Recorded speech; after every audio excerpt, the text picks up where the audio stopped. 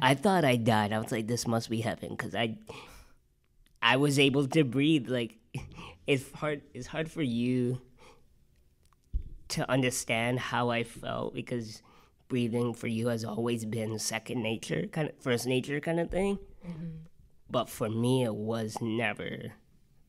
It was always something I had to remember to do, or remember to concentrate on is breathing, right? But after my transplant, it was like, I honestly thought I went to heaven, because I couldn't believe that I was able to breathe without having a cough or anything like that. Welcome to Living Transplant, the podcast that takes you behind the scenes of the transplant program at Toronto General Hospital and brings you open and honest conversations about the transplant experience. My name is Courtney, and I'm the communications specialist for the Center for Living Organ Donation. And my name is Brittany. I'm a bedside nurse in the Ajmera Transplant Center. Full disclosure, we are not physicians. No, and we are not here to give you medical advice. Think of us like your guides through the world of transplant as we know it. Whether transplant is your past, present, or future, your passion, or your curiosity, Living Transplant will show you the world of transplant like you've never seen it before.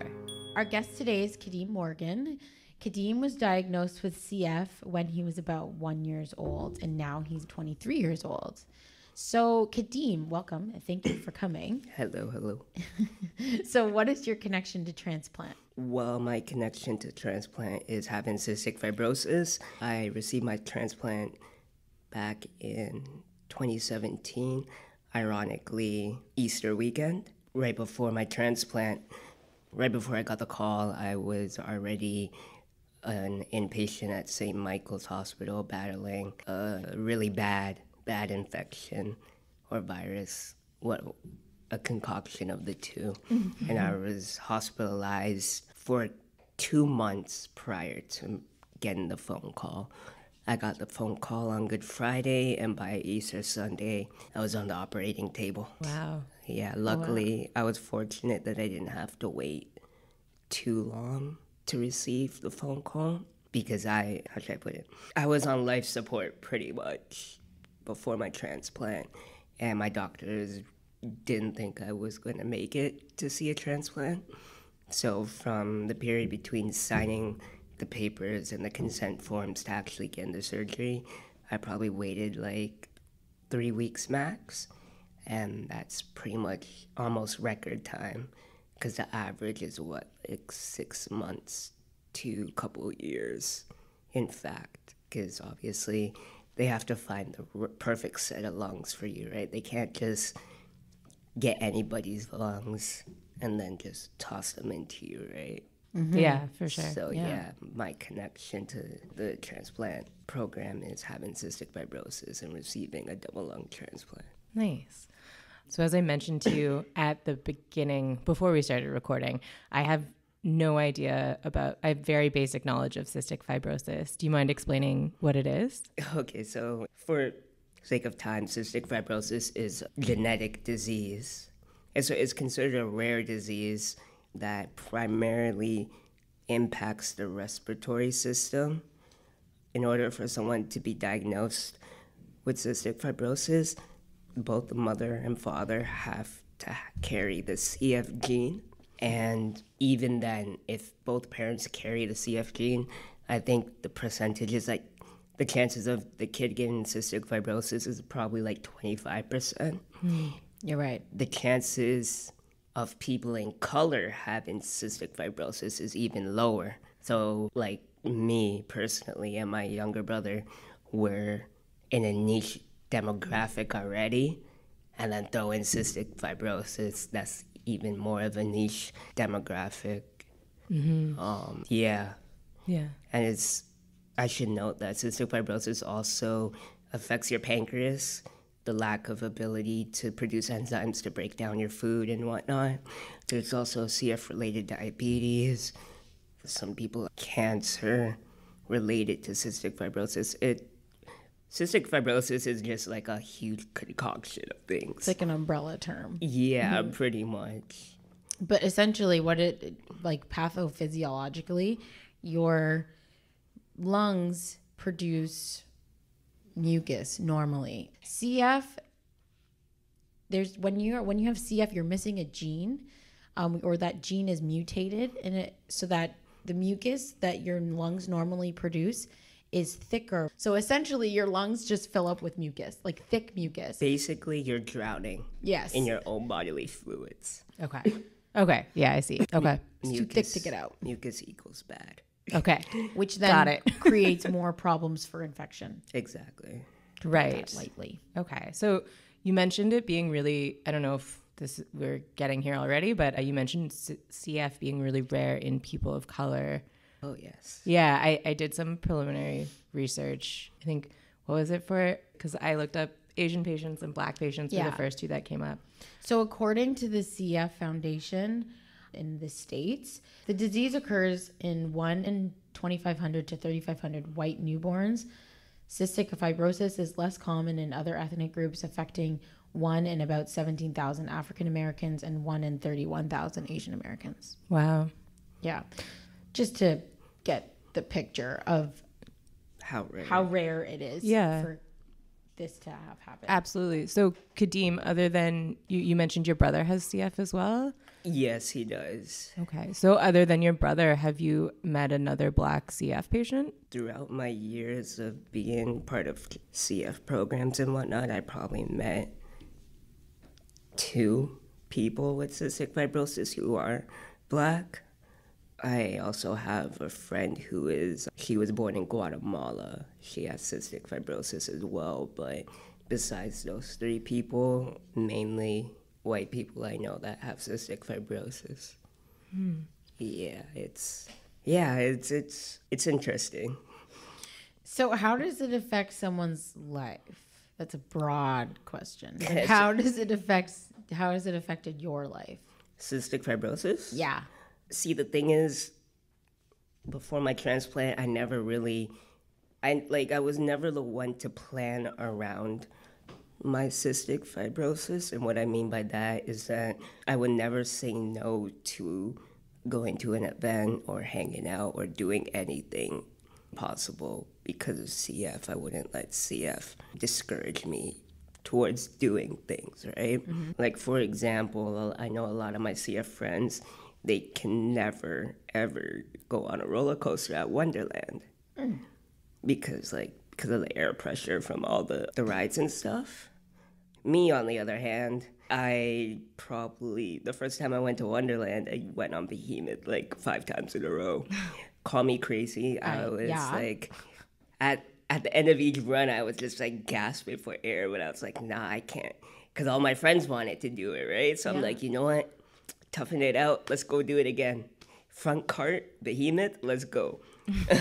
Yeah, so like I never really let CF run my life. Obviously, there's some things that I had to do in order to sustain my health. I used to have like a 5-hour routine regimen every morning and every night before bed that consisted of taking a lot of drugs, like pills and stuff, steroids, a lot of like inhaled antibiotics, stuff like inhaled Ventolin or Pomazine or hypertonic saline through a nebulizer. Yeah, This took 5 hours every night? Sorry, I didn't mean to say 5. I meant like 4 hours max. Okay. 4 hours. 4 hours. Yeah. 4 hours to get ready for bed. Yeah, medication routine. My skincare routine's like 40, and I'm like, jeez. No, I wish. And I had to do it before school as well, which unfortunately, I lived far from my school. Right. I made things harder on myself because I originally lived in Scarborough, but then I moved to Pickering, but I still attended my Scarborough schools. Mm-hmm. So that means I had to wake up even earlier to do all my treatments and stuff before I even leave the house, right? Mm-hmm. But as for that, like that's probably the only thing about CF that made me plan around what I needed to do. Obviously, if I had to be hospitalized for IV antibiotics, there's nothing I can really do then, right? Yeah. But even when I was hospitalized, I was still trying to get all my homework done, try to do all these projects and stuff like that. I was a workhorse, and if I wasn't working, I felt like I was wasting time per se. So as much as I tried to near the closer to getting a transplant, I never let CF dictate what I was going to do that day. I was dictating what I was going to do that day, and CF was left on the back burner. It's pretty incredible. Yeah, for sure. Yeah. I mean, so obviously I'm fully starting to wrap my head around it, but obviously CF affects your respiratory system. So the air pressure thing and then riding roller coasters, that makes perfect sense when you say it, but I never would have thought of that. No. Yeah, because breathing for the average person, it's whatever, right? Yeah. For people with cystic fibrosis, you have to fully be conscious of your breathing. You can't miss a breath. You can't accidentally hold your breath, because that would just turn into a coughing fit, right? So Right. someone with cystic fibrosis is always consciously thinking about their next breath, as opposed to someone else, someone that doesn't have any respiratory issues. Breathing just seems like whatever, right? Mm-hmm. So yeah. So I guess just for the listeners and for myself, what are some kind of, I guess, general rules or restrictions that they would tell you when you have CF, things that you should avoid or that you can't do? The list is Long list? Okay. It's a long list, and if I were to be completely honest, a lot of CF patients are rebels, so they don't always follow healthcare guidelines. It's hard though. It's hard because, for example, say you have cancer, right? And then you join a support group with people who have cancer. You could meet someone, you could go to lunch with them, physically interact with them. Mm-hmm. But with cystic fibrosis, you can't interact with other cystic fibrosis patients in fears of passing any dangerous virus or bug to your fellow CFer. For example, Brittany, say you had CF, right? Mm-hmm. And I had CF. Mm-hmm. One of my viruses may be a regular routine thing that my body's used to. But if said virus got transferred to you, high possibility it will kill you, because your body doesn't recognize that virus. Your body never had that virus. Mm-hmm. Therefore, it would be life-threatening to you. So that's one of the biggest restrictions CF patients have. Mm-hmm. There's also constant hygiene checks. Make sure you wash your hands with hand sanitizer everywhere you go. Every time you touch something in public. For the more severe patients, they always wear a mask, even before this whole COVID thing. Mm-hmm. So basically all the precautions you take for COVID or just general diseases and whatnot, that's basically the life of a cystic fibrosis patient. That's a normal thing. Yeah. Yeah, they say in the various cystic fibrosis groups, they say cystic fibrosis patients are taught to be doctors and nurses from a very young age. Yeah. It's an interesting way of putting it. I've never thought of that. Yeah. It is funny talking to transplant recipients or candidates, and immunocompromised people are already, you ask them, are you scared about COVID? And they're like, not really. I just keep doing what I've been doing for a while. Yeah, exactly. The whole social distancing and stuff is nothing new, really. It's just, okay, I've been doing this my whole life. The only difference is the whole world is shut down. Before, if anything, it's easier now for us than before COVID, because COVID, the whole world was still going around, and we had to carefully place ourselves and carefully figure out what we have to do without getting sick. Mm-hmm. But now that the world is closed, it's whatever, we've been doing this all our lives. Yeah. I mean, I don't know if this is typical of CF patients, but in a lot of ways, right now anyway, your disease seems invisible. So how would someone know that they have to keep a distance from you to keep you safe? Honestly, I'll use my brother as an example. If you saw him, you wouldn't even know if he had cystic fibrosis. He doesn't get admitted. He doesn't really get sick. He doesn't take pancreatic enzymes, which is usually one of the main forms of treatment cystic fibrosis patients take. He doesn't have to do nebulizers. He looks like a normal 19-year-old kid or young man, right? Opposed to me when I was his age, I was coughing nonstop. Like, I would cough so much I probably wouldn't even be able to do this talking with you guys, because, like, I couldn't go 5 words without coughing. And it was like, I had to go through that for like a good 20 years of my life. It just became normal. But yeah, sometimes it can be invisible if you're not fully aware of the person. Yeah, if I didn't cough a lot, people wouldn't have known I had cystic fibrosis. Yeah, I would have no idea. Yeah. Was your diagnosis prolonged due to the likelihood of you even having CF? Or like the statistics of it being you being a statistical rarity. Like, do you think that prolonged your diagnosis? Yeah. Oh yeah, of course. Until I was born, obviously, because I'm of Caribbean descent, Jamaica and Barbados, respectively, and obviously because of the history, there were white people in my ancestry, right? Because of slavery, plantations of that.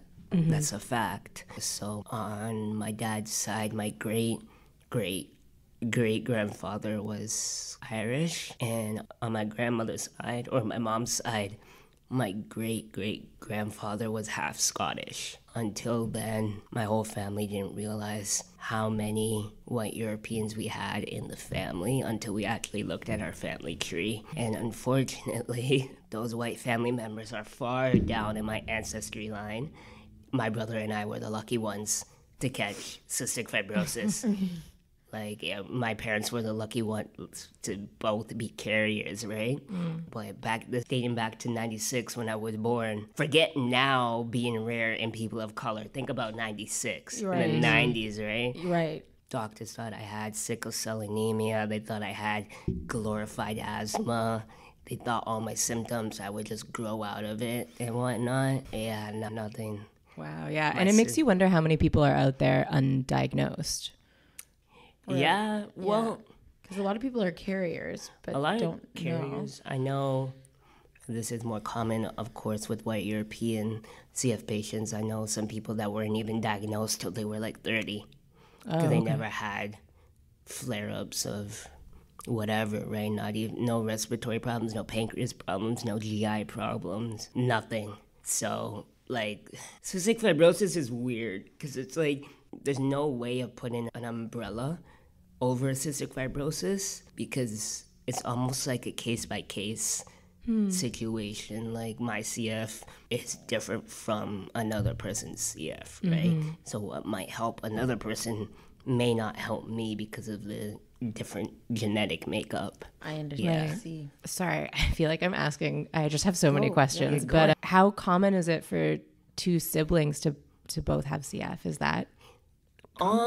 It's 25% chance. Yeah. Okay. Is it 25% chance that both parents will have a right. child? And then, yeah. So I'd say it's still it's just rare. It's like. Yeah, because I know a couple of friends with cystic fibrosis. They have the same mothers and fathers, and their older or younger sibling doesn't have cystic fibrosis. But I've actually had a couple of patients that have had brothers or twins that are CF.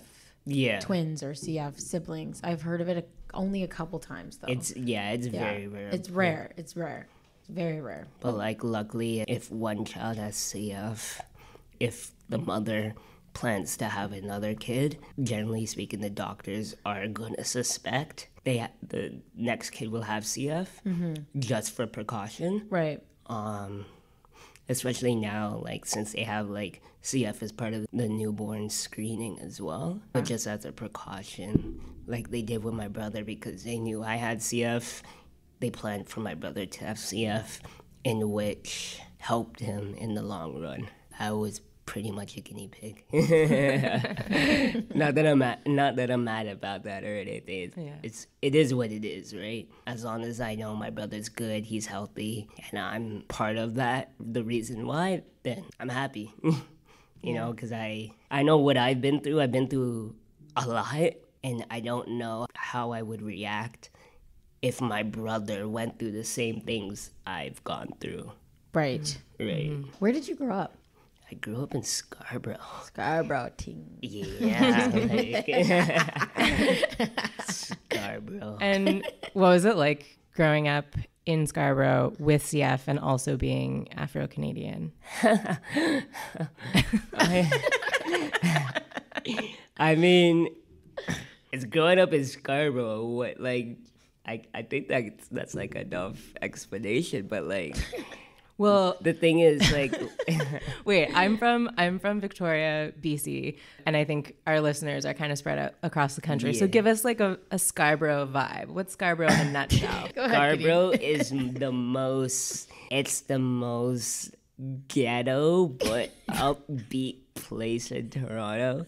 It's ghetto, but it's like, it sets itself at like such high standards. It's like it's hard to explain. Most part, you meet a good amount of different individuals from different classes, different social standards and whatnot. It's a huge melting pot, pretty much. You never have one race or group stick to their own. Every clique you see, you have like a fair amount of Asians, blacks, white. There's a lot of diversity. No one really discriminates. It's nice. Like, but for me though, when I grew up in Scarborough, I grew up in the one pocket of Scarborough that was just predominantly white. Okay. In elementary school, I kid you not, K to 8, I was the only black kid. Well, straight black. There was like one girl that was like mixed white black, biracial, but from K to 8, for the most part, I was the only black kid. I was the token black kid, pretty much. So as the token black girl, it's tough because like I'm already so different. I have to like, I felt like I had to uphold certain standards because in order not to be stereotyped as a black individual, right? So I already have that social standard to uphold. And on top of that, I had cystic fibrosis. And the one thing that I did not want, and I tried my hardest, and I think I succeeded, but I did not want to be looked at or viewed as the sick child, right? I wanted to be normal. I wanted to be like my healthy counterparts, right? But yeah, life didn't grant me that. So did your friends know that you had CF, or you kept that pretty close to the vest? I had one friend, God rest her soul, her name's Christiana. She had cancer. She was like the first friend I considered family. She knew I had CF. Ironically, we met before kindergarten. We met in the atrium of Sick Kids Hospital. I don't know how or why we talked then, but we did. And then 2 weeks later, I go to kindergarten, first day of class, I see her. They're like, oh, you're good, yeah. So like she became my first like sister friend and whatnot. She knew I had CF. I usually kept the people who knew I had CF to a minimum, so like only my closest and best friends knew. Because again, I didn't want to be stereotyped. I didn't want people to worry, or like I didn't want to deal with people's ignorance, both intentional and non-intentional, you know. Yeah, and like pity too. Who wants? You don't want people's pity. Yeah. Yeah, and like to be honest, I was hospitalized a lot. Sometimes it got as bad as like 3 times a year, and each hospitalization was like at least 3 weeks, right? So I didn't want people to talk amongst themselves saying, oh, I think Kadeem's dying, blah, blah, blah, whatever, right? Because honestly, being hospitalized, the way I and the CF community views it is like a car getting a tune-up. Pretty much that's it, really. Other people won't understand that because they wouldn't know, right? I love that. I love that too. It's just like, I'm not sick, I'm just getting a tune-up, you know? Yeah. Yeah. So what did you tell people when you were hospitalized, or you just didn't say anything? I lied. Yeah. I just told them that I would tell them I'm going on vacation, stuff like that. They probably thought you were the luckiest kid in the world. Probably. On Honestly, vacation 3 times a year. If I sold the lie, a lot of them probably thought that. Did you ever experience any bullying because of it? Not bullying, just ignorance. I coughed a lot, right? So people would be like, oh, Kadeem can't do this 'cause he coughs a lot, blah, blah, blah. Whatever. Funny story, actually, on that note. In elementary school, we had like these little soccer leagues that me and my friends participated in. And one person was like, oh, he has CF. I don't think he should play. I don't think he should play forward. Put him as defense, right? I'm like, no. I'm like, okay, you know what? Forget this. Let me just go play. I ended up scoring 4 goals for my team. We won.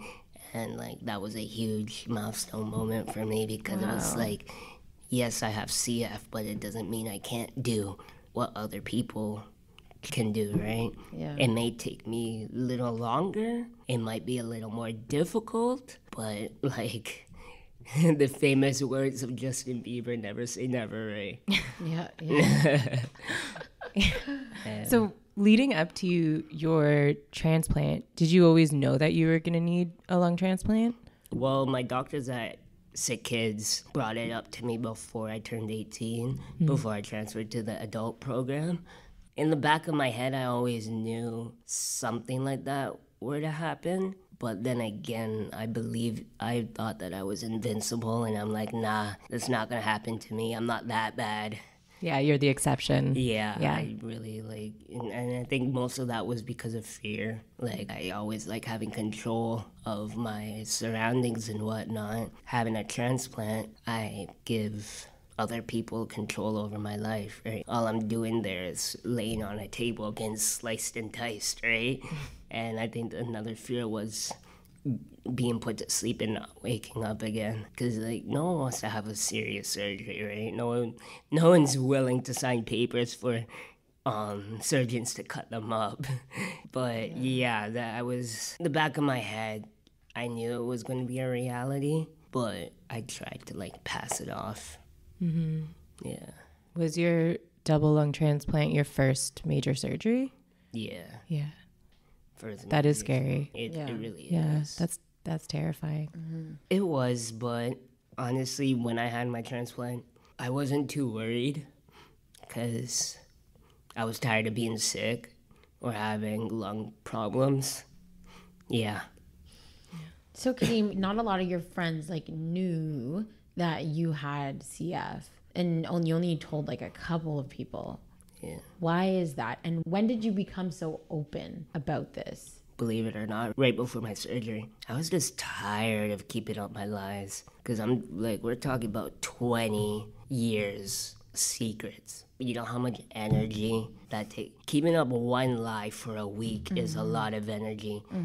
Keeping up a lie for 20 years? Jeez, like now that I'm rubbing my head wondering how I did it. But like the reason why I did it is mainly because I signed the papers to have a double lung transplant at a time where I was really invested in my music career and school and whatnot. And I was very, very social. Like I was talking to everyone and anyone. So like I thought about it, about the whole lung transplant process. I would have to go ghost for like 3 months. Yeah. Right? And if I go ghost for 3 months, people are going to start questioning where the hell is Kadeem? What's happening, right? Yeah. And that's bad for business, pretty much, right? So I was like, I can't just go ghost for 3 months and not have anything to show for it. So I don't know what made me, but my first, I call it breakout, was I made a post on Facebook saying, oh, I've had cystic fibrosis for 20 years, I'm getting a double lung transplant. And after that, the weight of the world just left my shoulders. It felt really good. It felt like I never knew I had such an elephant on my back. It felt so good just to let everything out. And like, nothing was a secret anymore. Yeah, because of the transplant, that's why I'm so open about everything. Yeah. And It's pretty amazing. and honestly, when I tell my story, if I'm not open, it just leaves plot holes and even more questions. So why not just tell it like it is, right? For sure. I mean, we really need to start bringing tissues, Britt. This keeps happening to us. But yeah, I mean, like already it's, it must be hard to navigate the world feeling a little bit different than everyone else. And then on top of that, trying to like cover it up with all these lies, like you said, expending so much energy just to pretend that you're different than how you are. That must be really hard. I'm really glad you're comfortable being open now. That's awesome. Yeah, being different was a huge factor throughout my whole childhood, pretty much. I wanted to be quote unquote normal, whatever normal is, right? Yeah. I just wanted to be like my friends. I wanted to do things like my friends did, but I couldn't. I had to find alternate ways to do what my friends did. Mm-hmm. Most of them worked. Most of them were kind of, I guess, my parents would say stupid and reckless, but at the time I was a kid, right? All I wanted to do was be a kid. But it's commonly said in the CF communities that patients with cystic fibrosis, we grow up 10 times faster than your average human being. We mature by the time we're like 10, right? By the time I was 10, not even, by the time I was 8, my parents felt comfortable with leaving me in the hospital to undergo IV antibiotics. They trusted me to tell them everything the doctor said. This is insane. 8 years old. And honestly, by 10 years old, I already knew how to work the whole IV pump machine, stuff like that, the G-tube feeding machine, whatever. Been teaching my patients that like every day, like, every single day. Yeah, no, I had that down pat. Kadeem, how did we meet? So since my whole life I've been back and forth through hospitals. That means a lot of IV antibiotics and all those goody drugs. Like, I have no veins whatsoever. We met because no one else could start an IV on me. No one else could get blood from me. And I mean, I've heard of Britt's IV skills, so it's nice to have that confirmed. She came into my room. I'm like, you know what? Pick your poison. Good luck. You literally said good luck. Yeah. And she was like, no, don't worry, I'm good. I'm like, oh, that's what everyone says, right? And then she spent time looking, whatever. I'm like, okay, whatever, hurry up. And then she's like, all right, I'm ready. I'm like, go ahead. And I think she said something like, why are you so calm? I'm like, just go do it. You're probably going to miss it. And she actually got it. I'm like, holy. I was like, I need your number just in case this ever happens again. Because it's been a long, long time since someone got an IV to start on me in one poke. Yeah, it was like... Nice job, Britt. Right, AC. Yeah. Right here. Like, oh, I didn't even see that one. Okay, are you ready for what might be a super dumb question? But as someone who doesn't have a medical background, since you had your transplant and CF is in your lungs, do you still have CF? Yes, because it's a genetic disease. It's in my genes. Oh, okay. I don't think it was a dumb question, Courtney. Okay. No, yeah. A lot of people ask me. Okay. I'm like, is this a dumb question? But do you still have CF? But yeah, it makes sense because it is genetic, right? Okay. But does the lung transplant, like, this is a dumb question, but in terms of the lungs and the mucus buildup, does it get rid of that? Yeah. It basically, for lack of better wording, like just so you could understand it to a full extent, the transplant cured the lung aspect of cystic fibrosis. Right. Cystic fibrosis still affects my GI system and pancreas, thus needing pancreatic enzymes every time I have a meal and stuff like that. That CF is still there, but the lung CF is not. So what are some ways that you've ever needed to advocate for yourself, for your health, for yourself, or your parents? Do you know what I mean? I never really had to advocate for myself, per se. I know people who don't really have faith in the healthcare system. Given their history, I understand. But for me, I never had to advocate. All my doctors, all my nurses were like amazing. From sick kids to St. Mike's to Toronto Gen, everyone just listened. Everyone was just attentive. I never had any problems with doctors or nurses not understanding how I felt or what I needed to be, what I needed to get done in terms of my cystic fibrosis, right? So I'm extremely grateful for that because I know people who weren't as lucky as me to have those kind of doctors and nurses. Yeah, that's awesome to hear because, there's definitely a lot of mistrust, and rightfully so, given a lot of historical atrocities that have been committed. So that's really good to hear that you've never had a bad experience like that. Yeah, my healthcare team was pretty much my second family. That's awesome. Like, honestly and truthfully speaking. So your transplant in 2017, did you get transplanted on your first call, or how many times were you called in? First call, first try. Got Everything? It done. Yeah. Like I said, I was extremely lucky. I only had to wait like 3 weeks. That's awesome. To be called. What are some of the things that have changed for you after transplant? Like positive or negative? Big question again, but what are some like big things that have really impacted your life from having had a transplant? To be honest, like first things first, I am extremely grateful that I have gotten a transplant. Because if I didn't, I'm 100% sure I wouldn't be here right now talking to you. Positive changes. I don't cough a lot. It's a huge change. Goals are just easier to attain. Like any type of goals, may it be physical, mental, goals about work, school, is just easier to maintain or easier to achieve. Just because I'm not in the hospital as much as I used to be. I'm not always sick and catching viruses and colds like that. So that's a positive. Just the biggest positive is being alive, right? You don't have to struggle to live. Living feels natural after a transplant, right? Did you have to learn how to breathe again? No, funny story actually. When I first gained consciousness after my surgery, I was still all hooked up to IVs, chest tubes, different monitors. I even still had a breathing tube down my throat.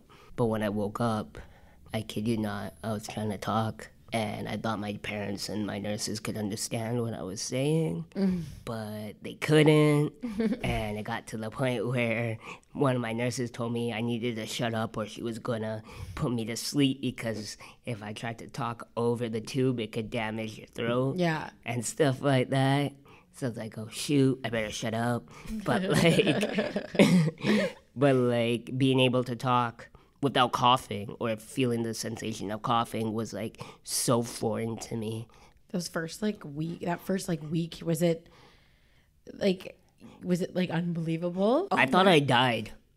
Okay. I thought I died. I was like, this must be heaven because I was able to breathe. Like it's hard for you to understand how I felt because breathing for you has always been second nature, first nature kind of thing. But for me, it was never. It was always something I had to remember to do or remember to concentrate on is breathing, right? But after my transplant, it was like I honestly thought I went to heaven because I couldn't believe that I was able to breathe without having a cough or anything like that. Yeah. Wild. Have you ever written to or considered writing to your donor's family? I have written to them, but I never sent them anything. Like it was more so a letter from me, but addressed to them or whatnot. Yeah, I guess that's one of the negative things to come out of having a transplant. It's the survivor's guilt. Knowing someone died so you can live, right?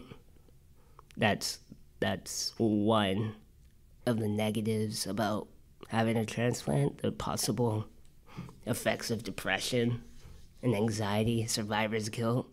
It's a huge thing. It unfortunately is not as talked about.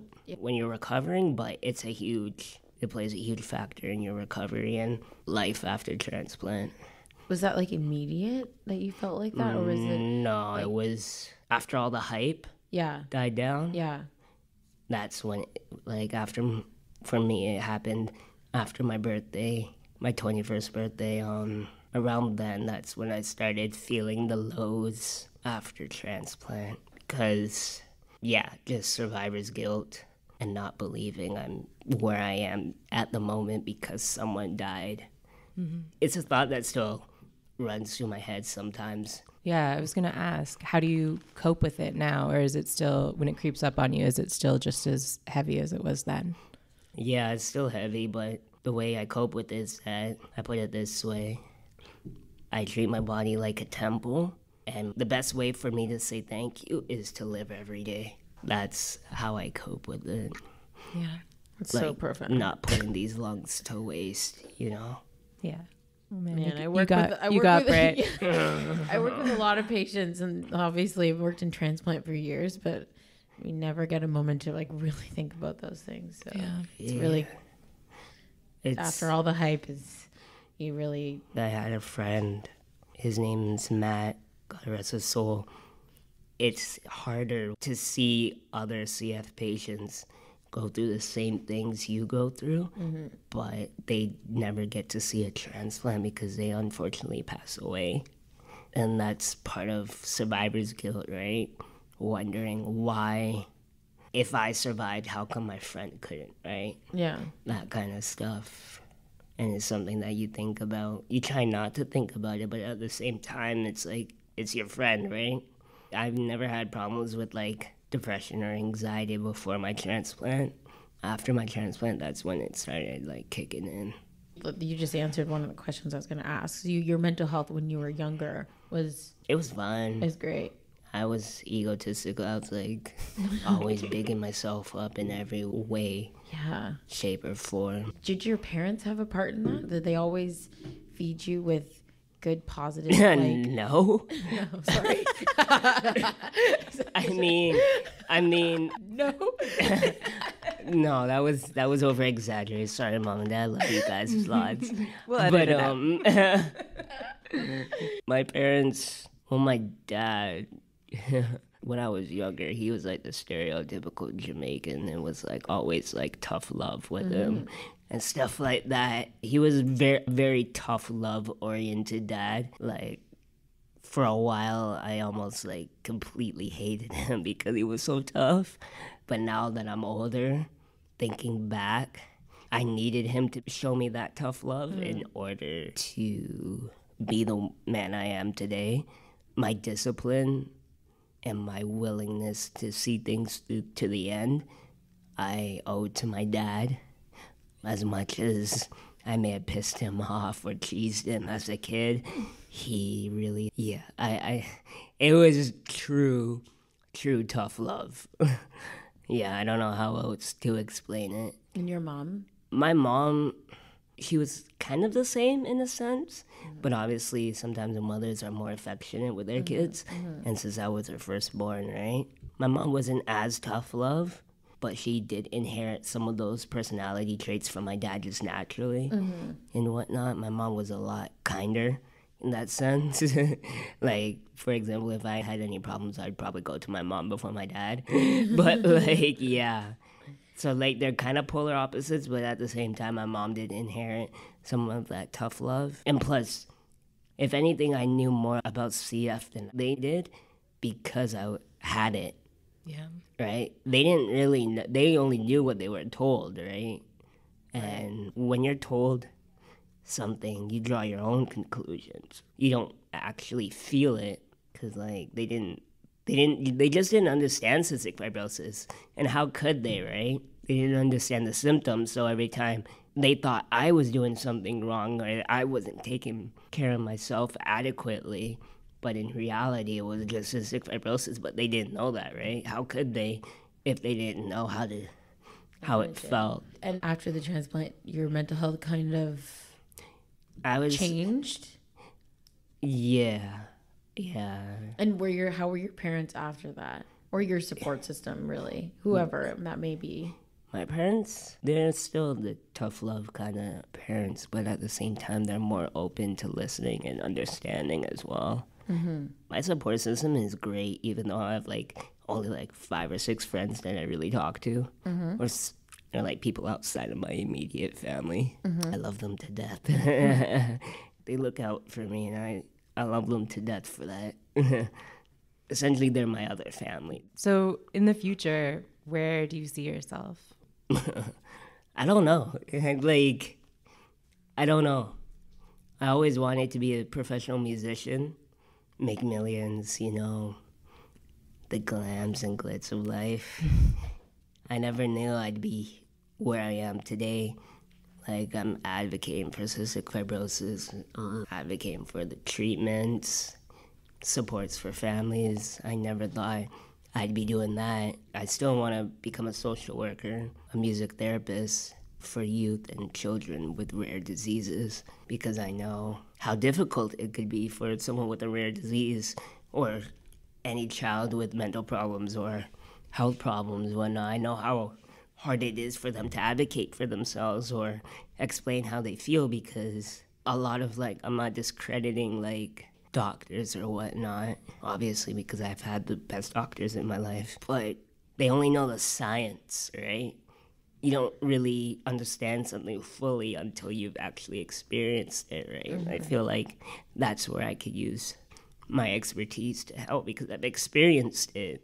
I experienced not being able to voice what's wrong with me and whatnot, that kind of stuff, or having troubles dictating how I felt and stuff like that. So I want to try to be a music therapist and a child and youth social worker.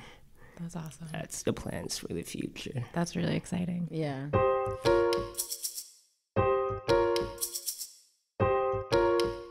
So Kadeem. Yo. I have a question. What do you look for in a partner? Honestly, just someone who's not closed-minded to things, right? I wouldn't consider myself high maintenance. I'm really laid back. I go with the flow. You seem like that. I don't get angry. It really takes a lot for me to get angry. So yeah, someone who is understanding, open-minded. Yeah, that's really it. I don't really have any specifications like that. Obviously, they can't smoke. Yeah. Yeah.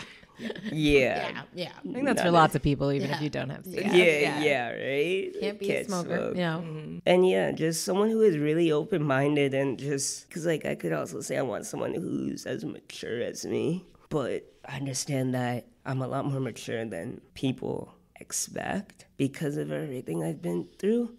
And I think that's shooting for the stars pretty much, because not everyone has been through a lot in such a short span of their life, right? I remember you said earlier that CF patients are reckless or rebellious. Yeah. So is that something that you see often, or is that a natural connection between two CF people? Well, you have to understand that humans are social creatures, right? Right. We're not supposed to be confined. And if I tell you not to do something, you're more than likely going to do that. So telling a CF patient you can't hang out with another CF patient, boom. Yeah. I know plenty of CF patients who are best friends and they've physically interacted and stuff like that. I did once too, I'm not going to lie. It was probably the best time I had with a friend ever up to this day, because CF patients, we're one and one the same. Pretty much we all go through the same treatments, the same experiences. They're the sibling God never gave you, pretty much. But yeah. That's the hardest part, would you say, with having CF, is you just naturally want to connect with somebody because you've been through all the same things, and you want to be able to just leech on to something or someone that can say, yeah, this is what happened to me, and this is how I dealt with it. Thankfully, we live in a technological world. Oh yeah. But at the same time, like you just want to leech onto something or somebody that, and you just naturally connect. So it's exactly like, hard to just be like, nope. Yeah, pretty much. Like you have, like everyone has their different support groups, right? But like with the CF community, everybody's so close, but yet still so far apart. Right. Like so far. One final question for you. What's something you would tell someone who's struggling to accept the reality of their CF diagnosis? Or transplant. Yeah. It's gonna sound so both. cliche, but I would say you're not alone. And I mean that to its fullest extent. I know how it feels to think that you're the special occasion. You're the only one that this is all happening to, which is not true at all. There's always someone who's been through the same thing, or if not worse. I wish I knew that before my transplant. While growing up with CF, I wish I knew that people out there, besides my brother, felt the same things I felt, went through the same things I went through. If I had that, I probably would have been more open about my cystic fibrosis. But the main point is, my situation, no one looked like me, no one acted like me, so I felt very alone. But thank God, now in the 21st century, we're able to put ourselves in different support groups and stuff like that. When I was growing up, I think we only had MySpace, and like, and that's not like the safest place for kids, right? Yeah, you're not alone. There are support groups out there. There are people out there who are willing to talk and to share their experiences with you and whatnot. So, Kadeem, did it ever create some form of tension between you and your brother? No, not really. I knew that I went through everything I went through in order to like help him. Yeah. Like very, very low key, I am jealous of his health situation because he's a lot healthier than I've ever been, and especially at that age. But other than that, I'm just grateful that because of me, he's able to live like that. The roles could have easily been reversed. It could have been me, the younger sibling, and him being the sicker, older sibling, you know? Mm-hmm. So I'm just glad that he didn't have to go through even merely half the things I've went through, right? Yeah, so it doesn't create any tension. It humbles me. He's great. Really and truly, by you speaking out so confidently and comfortably about your experience with CF and transplant, I know for a fact that it at least affects someone else's life, just being able to hear that someone else went through a similar thing. So on that behalf, thank you for coming and saying and speaking out. Just hearing somebody has gone through something similar to you, especially when it's so silent and so secretive and so scary, even hearing somebody go through the same thing, it doesn't make it better, but it just helps a bit. It's like a mental game. It just, knowing someone feels and been through the things you've been through, it feels good to relate to something, right? Empathy. Yeah, empathy. You're not alone, right? Mm-hmm. Yeah. And that in itself is very beneficial for healthcare. Yeah, Absolutely. Yeah, so thank you for coming. Yeah, Seriously. thank you so much. My Kadeem. pleasure. Thanks for listening to this episode of Living Transplant. If you have questions or suggestions for future episodes, email us at livingorgandonation@uhn.ca. Don't forget to subscribe, rate, and review Living Transplant on iTunes, Spotify, or wherever you listen to podcasts. And follow us at GiveLifeUHN on Facebook, Twitter, and Instagram. See you next time.